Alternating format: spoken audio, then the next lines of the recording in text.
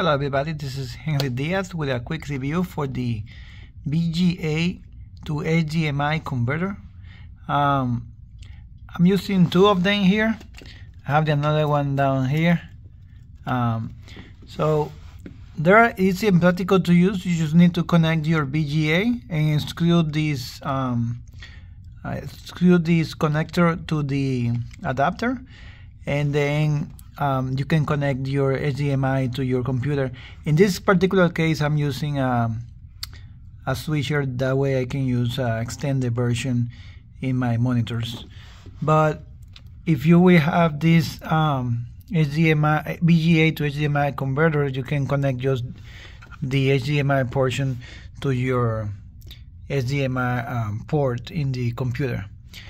But even what I like is still I'm using a splitter here or switcher, and I'm still able to have the good quality version image from the VGA, so it converts really nice to HDMI. So thank you for watching.